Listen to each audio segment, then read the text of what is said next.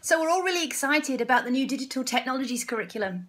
Finally, we get an excuse to bring in robots, woo, to learn to code, to learn about computational thinking and design. Amazing. A great, valid opportunity to talk about technology in the classroom. But we mustn't forget all the other places that we still use technology. English, HASS, science across the curriculum, and that includes digital technologies. And more importantly, we shouldn't be forgetting the ICT general capability.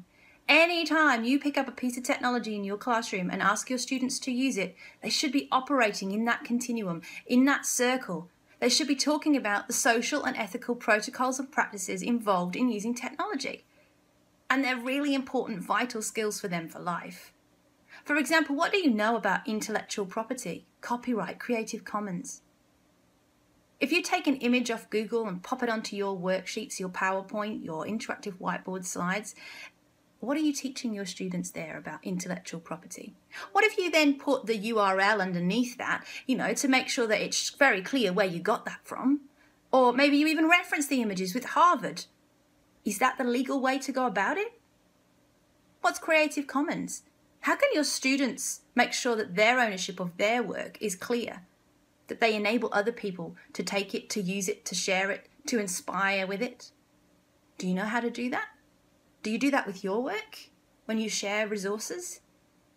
What about if you're doing flipping the classroom and you choose to take a video from YouTube and give it to a student in a different format? What does that say about your ethics? What are you modeling there to your students? And then, of course, there's things like viruses, ransomware, Trojans, worms, the skills they need to avoid getting their computer filled with things that are going to put them and their data at risk. What about things like email literacy, attachments? Is a zip okay to open? What kind of things do we need to look at when we go to a website and we want to download some software? If there's a big green button that says download now, is that what you press? How do you know?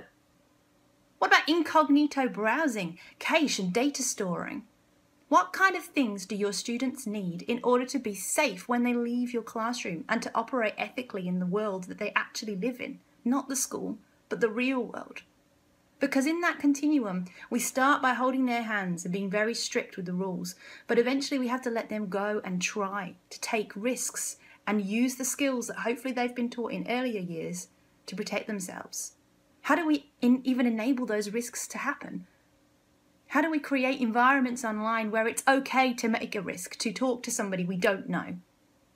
How do you connect with NASA so that they come into your classroom and help you talk about sciencey things? How do you connect with the author of the book you're studying right now? What about the Microsoft education programs where you can connect with educators all over the world and schedule a talk with their class?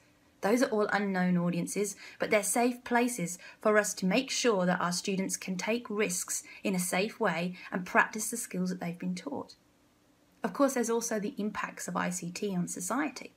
There's amazing things happening out there in the world. Cars that drive themselves, glasses that are telling blind people what they can see, what they can't see, so they can start using visual clues that they've never had access before.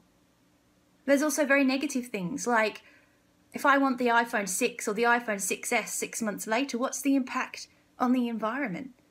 What about the personal security and safety? Am I sitting upright? Is my back in danger? Is my neck cricked? What about all of this stuff? Every time we use technology, these conversations should be happening in one form or another. Not always in as much detail as I've said, because it depends where on the continuum they are. But what do you know about the continuum and where your students are and what you can expect from them and what their next teacher is going to expect from them? If anything about what I've just said piques your interest, makes you curious, for yourself or for your students, then maybe you should consider coming along to my next PD. We're doing it after school at 4:30 till 7 at Seaton, and we're calling it PD and Pizza. We're doing it in 2 sessions, and we're going to spend about 5 hours in total across those 2 sessions going over the assessing social and ethical protocols and practices. And we're going to learn something together. Hopefully we're going to keep sharing resources. We have this great great Google document that we've been growing every time we run this course, and we'd love for you to join in. So grab a ticket and I'll see you soon. If you've got any questions, fire away.